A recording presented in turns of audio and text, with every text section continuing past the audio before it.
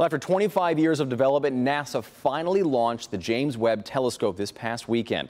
And our Paul Gross has been following this mission for much of that time and explains why this telescope will revolutionize space research. This telescope is at the very edge of what's possible today. Thomas and I chatted via Zoom from French Guiana, where the James Webb Telescope launched early on Christmas Day. He says that the first thing to know about Webb is that its light-collecting mirror is 6 times larger than the one on the Hubble Space Telescope.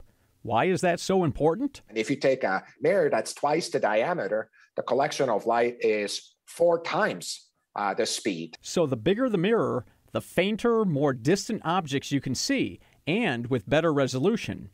Webb will also observe the deep heavens in the red end of the spectrum, in essence, observing ancient heat.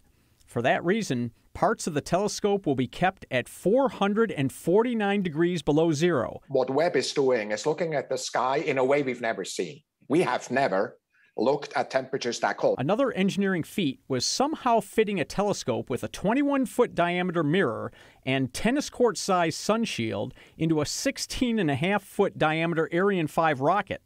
That was accomplished by folding up Webb like origami and then unfolding its mirrors and sun shield once deployed in space. Once operational, Thomas says that we hope to see the very first galaxies that formed after the Big Bang. We know how you make next galaxies out of the previous ones. We can observe it in the sky. We have never observed the first stars, the first galaxies. But Thomas says that Webb's holy grail is not galaxies, but the planets within. Can you imagine if one day we had observations that really looked like potential or nearly certain signatures of life on another world, elsewhere in the galaxy?